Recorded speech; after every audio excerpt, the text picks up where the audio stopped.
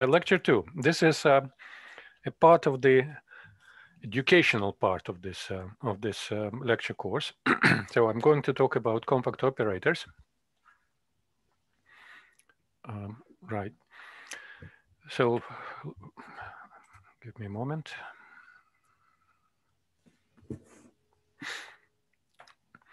Now, I'm going to talk about classes of compact operators. So these classes dividing compact operators depending on the rate of decay of their eigenvalues or singular values. So let's start slowly from the very beginning. Now we look at the two separable Hilbert spaces. So we need only this situation. They're different. This is important that they can be different, these spaces. And then we have compact operators from one space to the other. And of course, we always do that if two spaces coincide and the operator is self-adjoint and non-negative. Then we denote by lambda k positive eigenvalues of T. And we label them in the standard order, in descending order, and counting multiplicity. Okay, so every eigenvalue is counted as many times as its multiplicity is. I will not need any other cases here. I just want to make it a little bit simpler than the general case. You see, I'm looking only at the non-negative operators so that I don't have to look at the negative eigenvalues that will be present in the general case. Now, back to the general case when we have just arbitrary x and h and g. For a compact operator T, we define singular values. So this is the definition of singular values of T as the square root of eigenvalues of this positive operator T star T. You remember I mentioned that a few minutes ago in the previous lecture, that this is the definition of singular values. It is the same. The eigenvalues, non-zero eigenvalues of this operator are the same. So they give exactly the same singular value of the operator T. Some useful inequalities for eigenvalues that we will be employing later. So for the sum of two operators, inequalities for singular values. For the sum of two operators, you have this. This is very useful, and also this is a very important inequality here. That this is true for all R. You choose any R you want. You can even take an infinite R if the right-hand side here is finite. In other words, if the operator belongs to the trace class, both of them. This is true for any compact T1 and T2. Now, the next inequality that I'm going to show to you is just this is the most important inequality for us.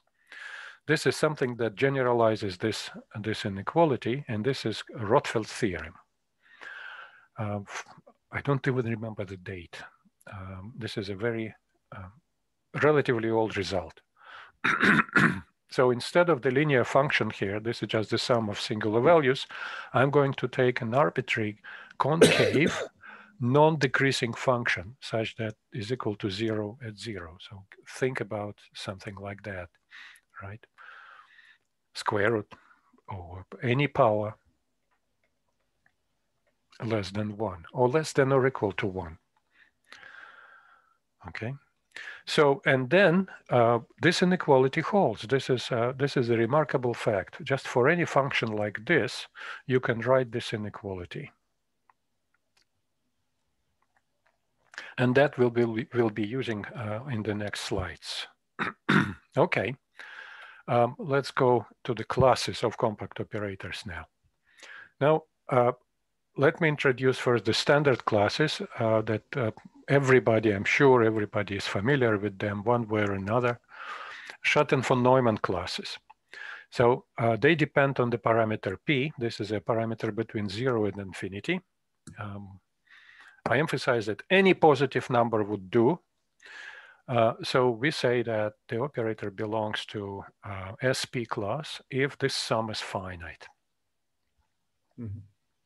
This is the standard definition, of course. And this quantity defines a norm, which is very useful, if p is greater than or equal to 1.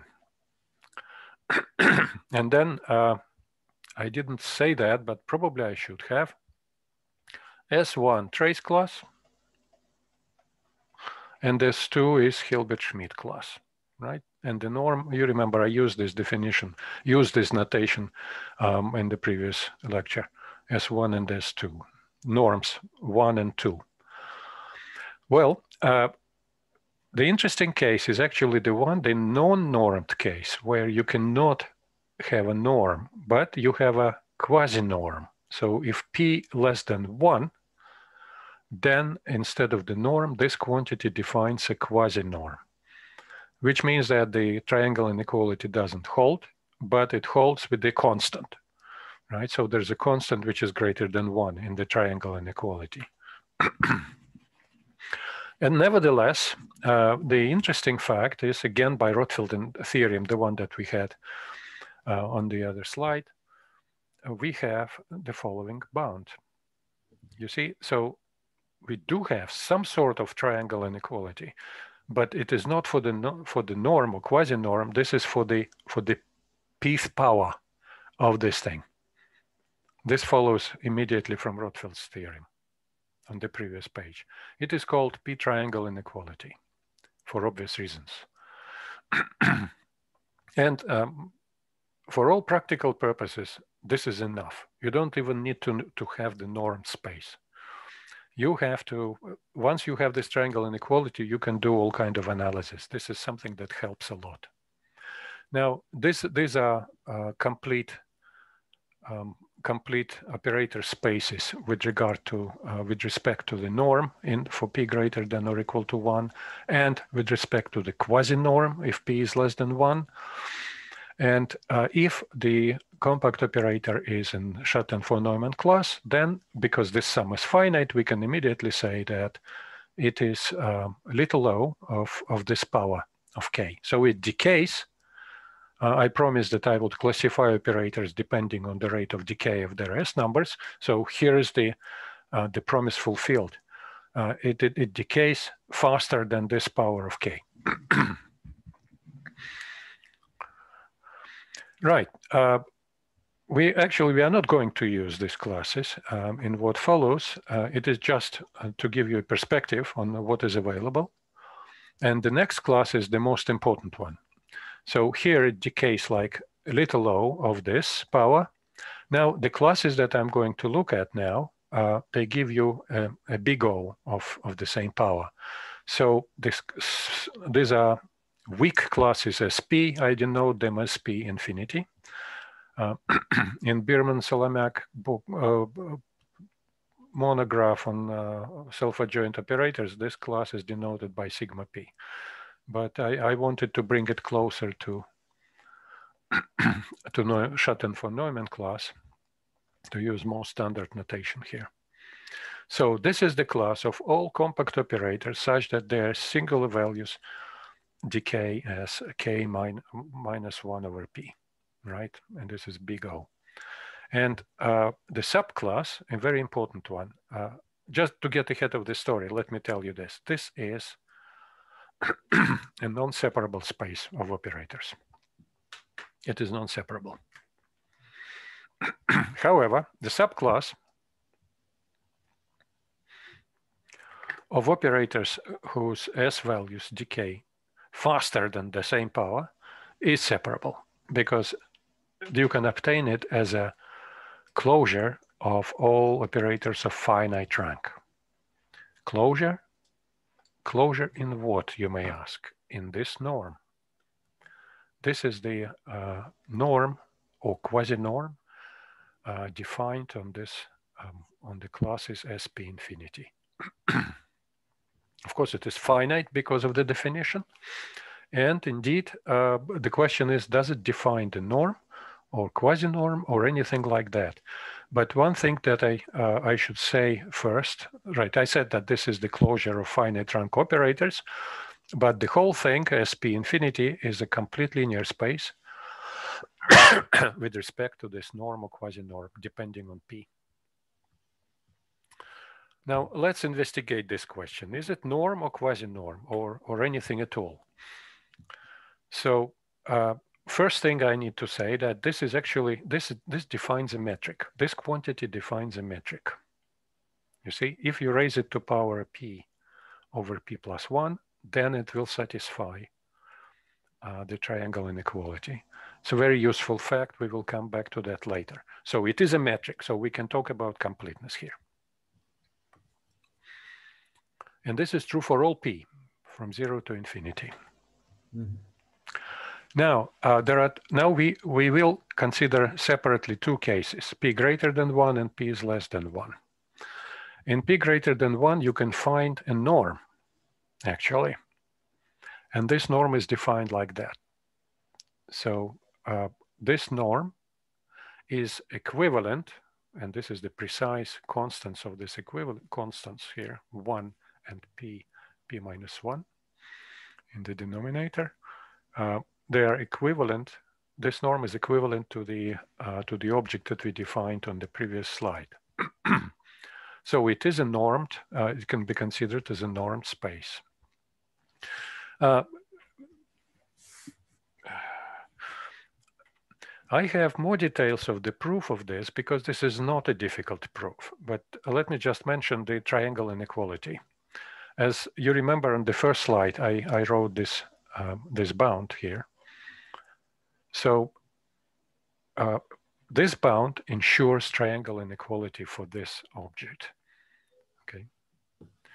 These estimates, they are obtained in a relatively straightforward way. Well, you can find them in the book by Bierman and Solomek on self-adjoint operators in Hilbert spaces. This is a, I would say, classical result. Let me skip to the case P less than 1. P less than 1. Now, in this case, it is a bit trickier. P less than 1, then this quantity defines a P norm. You see, this is slightly different here. You need to take the minimum of T, right? You will have the and Sk, and then you have supremum outside over all positive T. This looks a bit complicated, but actually it all works out. Then this thing defines an equivalent quasi-norm, equivalent with the initial one, as you can see it here. And there are also precise constants of equivalence. And this object is actually the P norm. So it satisfies the triangle inequality if raised to power P. And as I have already explained, every time you work with compact operators and you have some sort of triangle inequality, this is already a huge advantage. So you can do whatever you want with that. This replaces triangle inequality without any problems whatsoever. Now, what is the proof here? First of all, let me just write again this Rothfeld's theorem.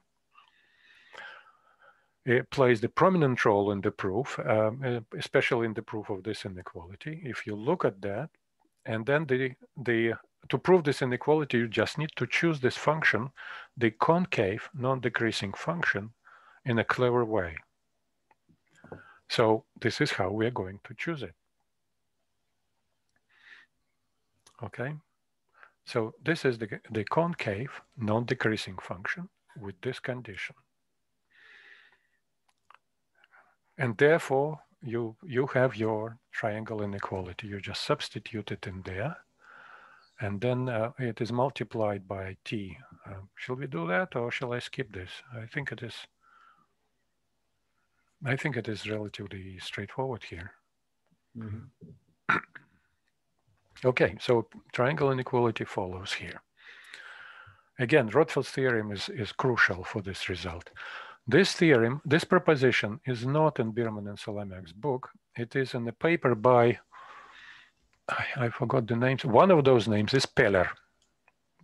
It is in the references that I will give at the very end. For some reason, I didn't give a reference here. I apologize for that. We will come back to this. But this is very useful. You see, you have the precise constant here. And I'm going to use the following corollary of this result. If you see, that because of this inequality, I can claim that the initial norm or quasi-norm satisfies this sort of triangle inequality, but with the constant in front. And you see that if P is close to 1, this constant can be very large, obviously. Mm-hmm. But this inequality replaces, just without any problems, for all practical purposes, it replaces the triangle inequality. This is very, very helpful.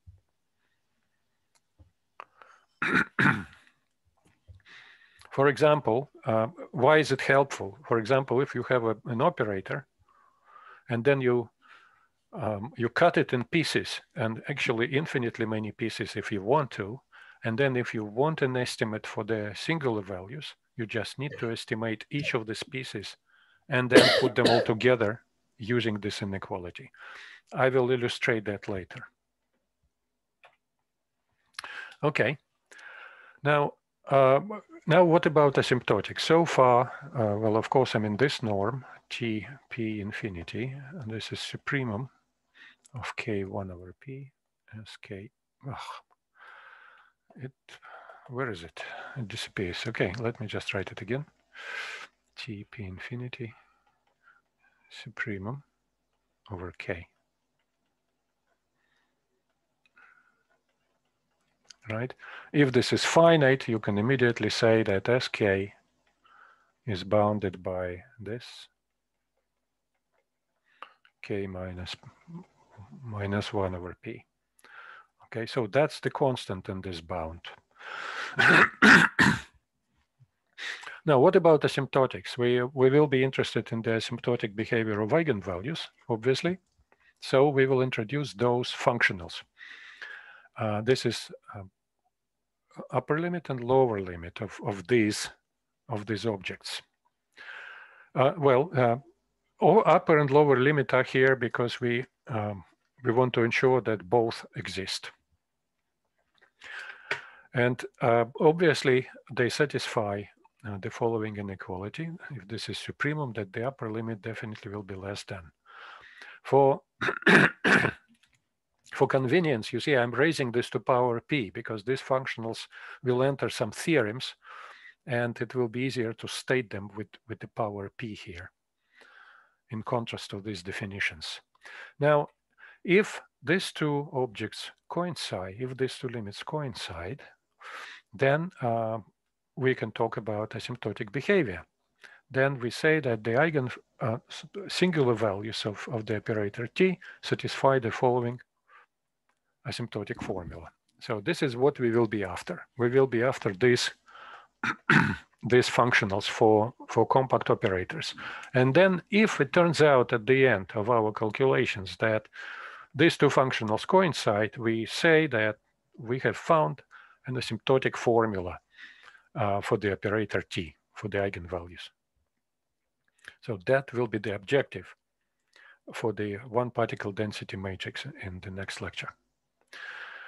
Okay, another observation which is really straightforward, but let me just remind you that by definition of singular values, you have this, right? So if you have the product of T star or T star T, they will give you exactly the same functionals, small g and large g, but with doubled index. This is very useful. You can convert T and T star T into each other all the time using these relations. And here is a useful fact that probably will come in handy on the next slide. This is a very interesting observation relating these functionals with, with the large G, relating this functional with this norm or quasi-norm. In fact, you can obtain it just by taking infimum over all elements of this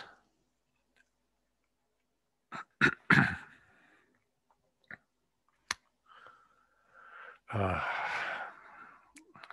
on, of the subset as naught. This is the subset of all operators whose singular values decay faster than -1/p. Okay, so SKR decay faster than that. Or if you would like, you can replace this R by finite dimensional operators. And then the infimum will be exactly this. Okay, so it is sort of a factor norm. In fact, I'm not going to explore this, but this is a useful point of view. You can consider it as a factor quasi-norm on the factor space SP infinity as not P infinity. Okay, but as I said, I'm not going to explore this. But it's a useful fact to remember anyway. Now, you remember the inequality that I mentioned for the functional, for the norm 1 minus P minus 1, and then the sum Tj, this is P infinity. Okay, this is sort of triangle inequality, and this functional also satisfies the same sort of inequality. And this is why I mentioned that approximation by operators from SP infinity naught, because you can obtain this inequality from this one just by using this approximation on the previous slide, that it is a factor semi-norm, quasi-norm, excuse me, factor quasi-norm on the space. Notice that here I assume that this sum converges, so this is the norm, or quasi-norm, sorry. This is not the convergence of the right-hand side here. I assume more than that, okay? And then you have this inequality. And again, this is very useful because if you have an operator and you indeed cut it into infinitely many pieces or finitely many, then you need to estimate this quantity. You just need to estimate each individual quantity on the right-hand side. This is what I will be using in the next lecture. The next property of these functionals is continuity. That is also a very crucial property. Notice that this property follows from a similar triangle inequality for this metric. You remember it was on one of the first slides. This satisfied the triangle inequality. The same here. You see, it's already raised to power p in the definition, so you just need to take this. This is p here. You just need p plus 1 downstairs. This is continuity. It looks very unpretentious. So what? We have an inequality that follows from the properties of the metric. But look at the consequences. This is first corollary. How do you find this kind of coefficient, this kind of asymptotics for a compact operator? You can approximate this operator by something to ensure that the functional for the difference between your approximation and your initial operator is 0. And then you can claim immediately from these two inequalities that the asymptotic behavior of these two operators will be the same. This is a very, very useful fact. In other words, and if T1 minus 2 is in S naught P infinity, then you have this and you have that. Okay? That's an extremely useful fact, which is used in the asymptotic analysis all the time. And I will be referring to this fact, excuse me, very often. And the second corollary is even more useful sometimes. Have a look at that. So it is using these two inequalities as well, but in a slightly more complicated way. Now, I do not assume that this is equal to 0, but I assume that this difference tends to 0. You can actually write an approximation such that this difference tends to 0 when the parameter of approximation tends to its limits, to its limit. It is 0 chosen in this corollary parameter, right? So if this tends to 0, then once you found the asymptotic coefficient for the operator T nu, right? So all you need to do is to find those asymptotic functionals for the operators T nu for the approximation, right? And then you know from this corollary, you will see immediately that this asymptotic functionals, these functionals will have a limit when nu tends to 0. Okay, so this is the consequence of this simple fact that we know that when we approximate by something, then these functionals have a limit. And this is exactly what will help us to show. You remember on the previous slide, I said that all these functions eta, we have no information about them, but from this standard abstract asymptotic fact, we will conclude that those functions eta, they belong to this L3/4. You remember what I mentioned in the previous lecture. Because these limits exist. That's the crucial bit. Okay. Singular values. So these are, I think these are the last two slides on this. And then there will be a list of references. I will comment on that very briefly. So I will be using two facts. They are classical and quite old facts. You see 1977. From the theory of integral operators. And I will be using the bounds for singular values of integral operators obtained by Bierman and Solomiak. And operators in question are these. So we have an operator acting from L2 lambda. Okay, lambda here is probably C. This is what I want to say, okay? So lambda is C. I, for some reason, left the, didn't edit this out. So lambda is the cube, the same as C. This is the unit cube in d-dimensional space. This is the operator acting between the cube and L2 on Rn. And this operator has the kernel and, of course, the weights. So these are the weights. What can we say about singular values of this operator?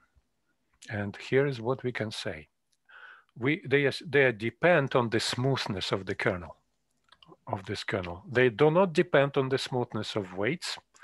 Weights do not matter here. They can be just L2 or L2 local functions.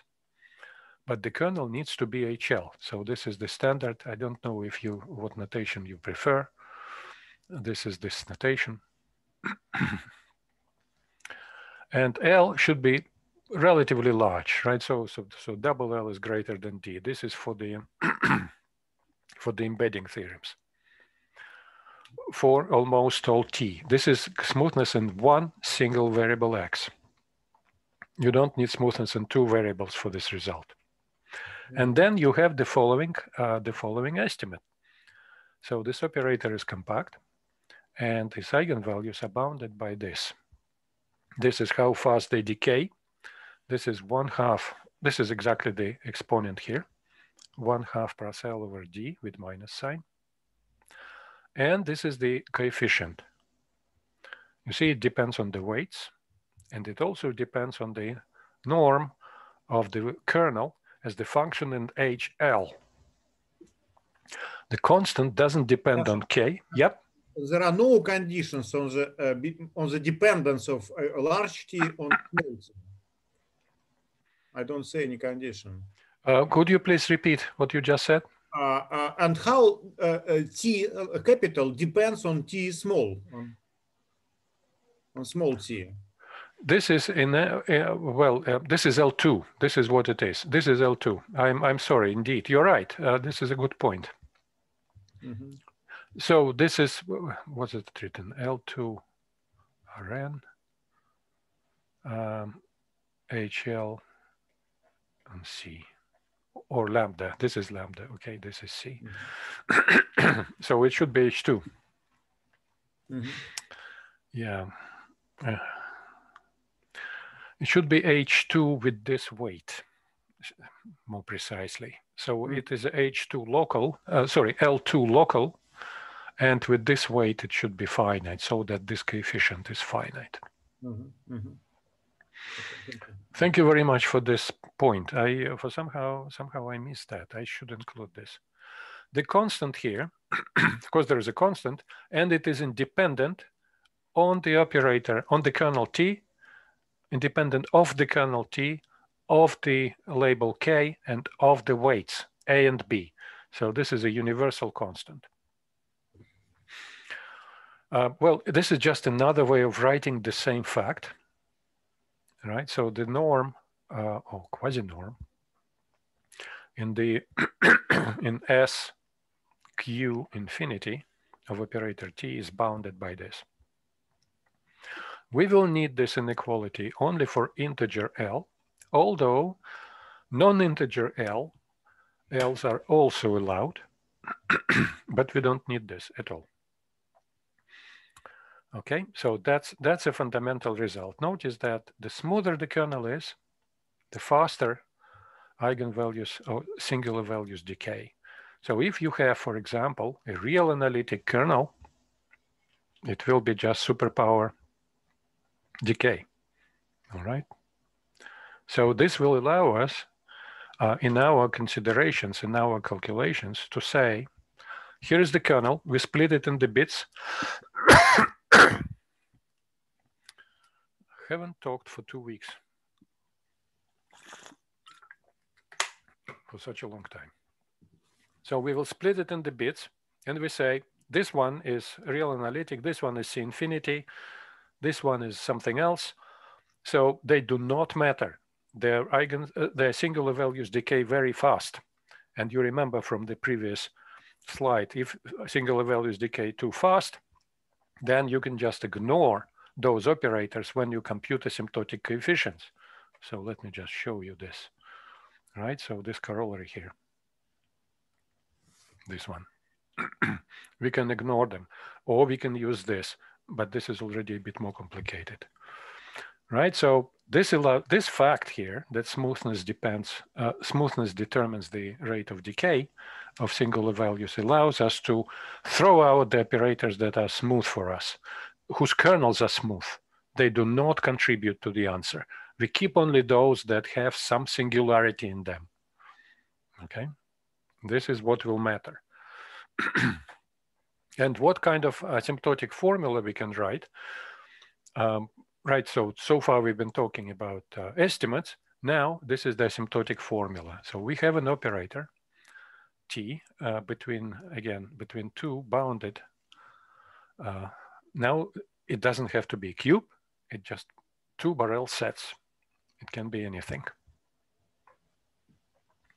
And the kernel that we will be interested in is this. Look at this kernel. So there are weights here. And there is also a function that depends on both variables. And this function is supposed to be smooth, right? Just for simplicity, it doesn't have to be C infinity, but for the sake of this theorem, let me assume that it is. And I will also assume that both weights are bounded. Again, it doesn't have to be this way, but again, to make it simple, assume that. Now, as I said, when we want to determine the asymptotics of S numbers or singular values for compact integral operator, we are looking for singularities. And these terms do not have any singularities, but this one does, right? So this is x minus alpha to x minus y to alpha. It may have singularity at 0, and it will have singularity at 0 if alpha is negative. So that is the term that determines the decay, the spectral asymptotics of the operator T, okay? This is again the result by Bierman and Solomiak from 77. Actually, this particular result is from 1970. There were generalizations published in 77 and 79. So here is the result. Now, first of all, there is a spectral asymptotic formula, asymptotics formula. So both functionals coincide, the lower and the upper limit, as you can see. And the coefficient is given by the integral over the diagonal. Right, so the diagonal, this is where singularity happens, right? So this is the philosophy behind all that. Whatever happens on the diagonal will determine the rate of decay. And here we have it, right? This is the diagonal. Again, x and these two variables coincide here. This is the diagonal. And then we integrate and get the asymptotic coefficient. What is P? P is exactly this. This is, so 1 over P, I'm writing it like that. It is always better for me to write it using proper fraction notation. Alpha over D. Right. Coefficient mu. If alpha is away from those values, well, of course, if alpha equals 0, there is no singularity. If alpha equals even power, then there is no singularity. So this coefficient will be 0, right? The eigenvalues decay fast, the singular values, as I explained to you on the previous slide. You remember, the smoother the kernel is, the faster singular values decay.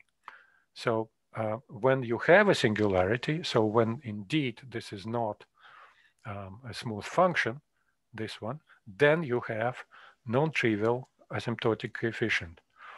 It is non-trivial. It doesn't look trivial at all, but you know, for our purposes, we can always calculate it and find the values that I showed to you in the previous lecture. By the way, so this is the end of the mathematics part. The next slide will be references, but just for the sake of fun, let's see. You remember what I wanted? I wanted these two functionals for the operator psi. You remember this P was 3/4 because the singular values decayed as k minus 4/3. You remember it is 1 over P, so P is 3/4, okay? 1 over P is 4/3. What kind of alpha do I need to get 4/3 if I am to use this theorem? Okay, so the dimension is 3, right? So this is, you remember the operator x hat x. X is 3-dimensional variable, so it is dimension 3. What alpha do I need? I need 4/3 here. This is 1 over P, 1 plus alpha over 3. I need alpha to be equal to 1, right? Yes. Okay, I need alpha equals 1. Do I have it? Colon. I do have it, because you remember that representation, psi.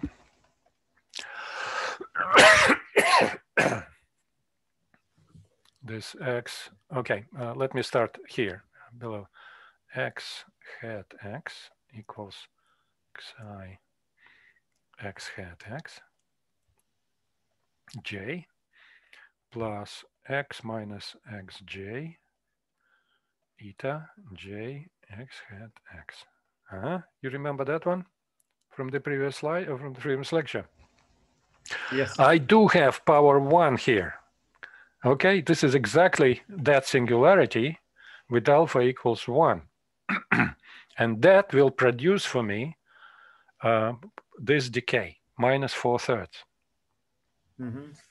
Okay, so that is the main the main reason why we have 4/3.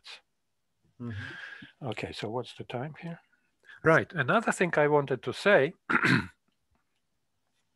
just bear with me for a few more minutes.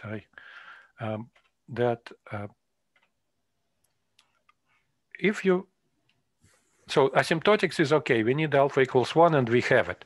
But what about this theorem? Do we get the right estimate if we have integer L? Look at that. So if we have integer L, we will need to get, we need this sort of estimate, right? We need this sort of thing.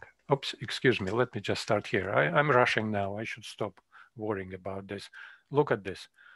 We need, this Q is what we denoted by P on the next slide. So this is going to be 4/3. So I repeat, instead of the asymptotics that we got on the next slide, now I'm looking for a bound. Can we get the right bound from this theorem? Okay, what do I need? What L do I take to get the right bound? We need 1 over Q 4/3, and then we need to equate this to L over 3. Now, some silly calculation is going to happen here. This is 3/6, and this is 2L over 6, right? So what do we need? For L, we need 2.5, right?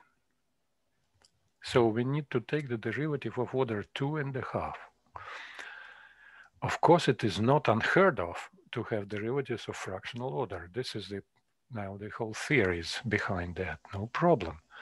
But I do not have bounds for eigenfunctions with derivatives of non-integer order. So I will have to use the bounds. This is kind of a preview of what is going to happen, a spoiler, what is going to happen in lecture 3. To get 2.5, I will use the bounds, these bounds, for 2 and 3. For L equals 2 and L equals 3. And then using some, as I think, clever trick, I will get the right bound with 4/3, right? The same that the one I would have obtained if I had had estimates with fractional derivatives. Okay, this is the spoiler. I will repeat all that again next time, right? I just wanted to say it now so that it kind of falls on the ground, so to speak. And now let me show to you the references. This is the paper that I meant. This is for p less than 1. This is where one gets, see, interesting class of operators with unusual Schatten-von-Neumann behavior. This is the class, this is exactly that weak class here. This is the papers by Bierman and Salamak, the ones that I'm referring to. And this is the paper where I get estimates using that clever technique. And I will show you this list maybe next time again. All right. Now I stop sharing. Thank you very much. So that's the end of it for today. Thank you. Thank you, Sasha. It was great. Thank you very much. Спасибо. Okay, very good. All right. So next time, Thursday, 10 o'clock, right? I mean, 1 o'clock, your time. And I think timing is good, right? Timing is good, almost exactly 2 hours. Okay. Okay, thanks all. And well, you... Катя, потом можно со мной уже связываться и обсуждать все это. Я Кате Щетке говорю, пока не отключилась. Okay, but we are going to have a little chat anyway when after that. Okay, everybody. You've been a wonderful audience. You didn't disturb me a single time. Maybe you, I mean, I will be so happy to answer questions if you have any. Ben, do you want to ask a question? Ben, do you hear me? Yes, I can hear you. Yes, hello. No, you cannot? Yes. Okay. I would like to thank you for the good presentation. Oh, thank you very much. Yeah. Yes, I happen to be a student at Barara University of Science and Technology, and I'm in my year Which 2 one? research. Which one? Barara University of Science and Technology in Uganda. Ah, okay. So Yes, you are in Uganda now? I'm in Uganda now, yes. Goodness, I see. All over yes, the place we are, yes. Yes, and I happen to be working on Schrödinger operators, magnetic Schrödinger operator, and I'm looking at the number of negative eigenvalues. Today's presentation has been good. I really thank you. Yeah, thank you so much. Okay, good. Thank you. Thank you. Yeah. Thanks. And I hope to see you on Thursday, and then if you come back. I'll be grateful to be there on Thursday. Thank you. Okay, good. Thank you very much. All right. Well, everybody is free to leave if there are no questions. А можно я по-русски вопрос задам? Прошу вас, сделайте себя видимой, пожалуйста. Видимой, ладно. Только не пугайтесь. Окей, go on. Вот, в общем, у меня вопрос по концу прошлой лекции. Вы там написали, конструировали там оценки через функцию это. Там вот когда двухчастичная система, там просто через это. Когда трехчастичная, там вы сконструировали функцию, которая лежит в нужном вам классе, как-то там возводя две разные это в степень и интегрируя. А если частиц больше, там что там вот не 1/2 степень, а 1/3, 1/4 и так далее, или еще как-то неизвестно ничего? Большое спасибо за вопрос. Это дает мне возможность вернуться к моим предыдущим слайдам. Где это? Вот это вот оно, да? Да. Вы видите это сейчас, да? Да. Когда частиц больше, когда n больше, чем 3, это вот то, что мы имеем в виду, то тогда надо брать, что тогда? Тогда надо брать n1, eta1, eta2, eta3 и eta n-1. Okay, so n-1. Так, n-1 это уже по-английски. So eta n без единицы. Вот так. И тогда тогда вот мы вот то же самое делаем, правильно? То есть для eta1 мы берем x, для eta2 мы берем что мы берем? Мы берем x на втором месте, здесь точка, здесь точка, а здесь x. На втором месте x. Для eta3 мы берем точка, x. То есть последний всегда x, а в зависимости от номера иты мы выбираем номер переменной. Ну вот для третьей это будет третья, для четвертой четвертая, для n на n-1. Понятно. Да? Да. И потом мы вот строим вот такую же вещь. Здесь это 1 в квадрате, потом все они суммируются. Это j от единицы до n минус единицы. Все суммируются вот таким образом. То есть квадрат сохраняется, то есть степень та же самая по t. Вот не по t, а вот по тем переменным, которые вот тут стоят. Которые лишние. Ну, которые понятно, лишние, да. То есть, понимаете, вот и формулировка, она возможна, но тут надо учесть, что вы уже две переменных выкинули. Вот эту и вот эту. И то, что осталось, это уже будет что? 2n, n, 3n минус, 6, да? 3n минус 6 переменных. Вот по ним, по всем интегрирование идет. Вот проинтегрировали, извлекли корень и получили функцию h. А дальше уже все то же самое. Понятно. То есть все то с есть квадратами. степени те же самые. То есть, да, все с квадратами. То есть нет проблем. То есть все то же самое. Единственное, почему я не хотел это делать, это потому что надо было вот как-то вот это все объяснить. Вот тут. Все эти переменные. Хорошо. А для двух частиц, конечно, вот это ничего не надо. Ну, То есть этот да. интеграл лишний. Мгм. Можно делать только вот это. Ясно, спасибо. Спасибо. Вам спасибо за вопрос. Окей. Хорошо.